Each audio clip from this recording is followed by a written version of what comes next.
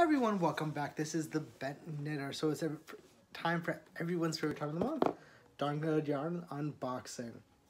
If you're ever interested in getting something from Darn Good Yarn, you can always click on the link down below. That way you'll get a little bit of a discount when you get there. And also I'll get a little too for referring you to Darn Good Yarn.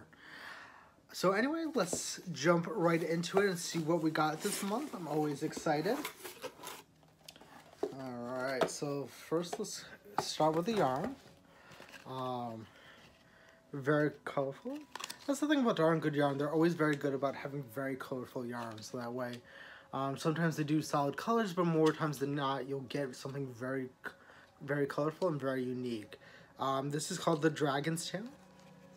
Again, I'll put all the information in the description below in case anyone's curious. And also, if you like it, you might be able to get it on their website. So 150 yards, which is cool. It's recycled silk, which is awesome. The Darn Good Yarn is always great about doing recycled material and saving stuff from the landfill. That's also another good reason to buy from them.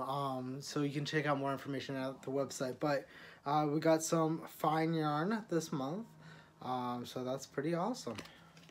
Again, I love the coloring. So what else did we get this month? We actually got yarn laundry soap, which is actually pretty cool. Usually this soap specialized for like yarn usually is much gentler on all types of yarn.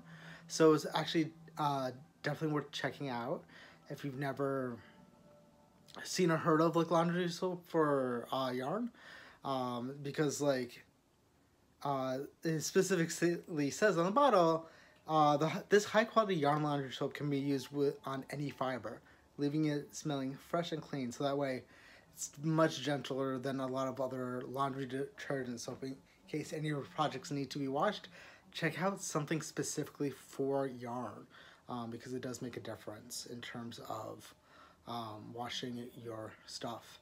Especially if you want to take care of it, this is part of taking care of it. So again, I will put the description down below so that way in case you're ever interested. This is sandalwood this month, which is pretty cool. Let's see what, as always, we always get a pattern. We get a little, we get a little booklet of everything. I dropped it, I'm sorry. Please forgive me. But this is also pretty cool. They give you a rundown of where the yarn came from, going back to, you know, recycled yarn and everything.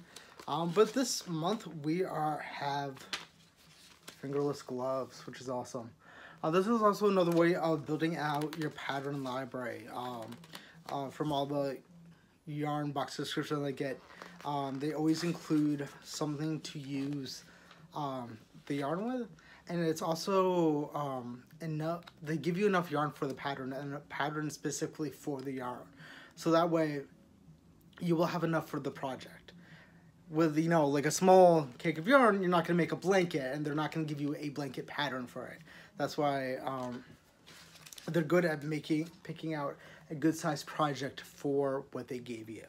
And they usually use the yarn for the pattern, which is pretty cool. But go check them out. If any questions, comments, always leave a comment in the description. If there's anything else you want me to review or unbox, let me know. And I'll see you next week. Bye.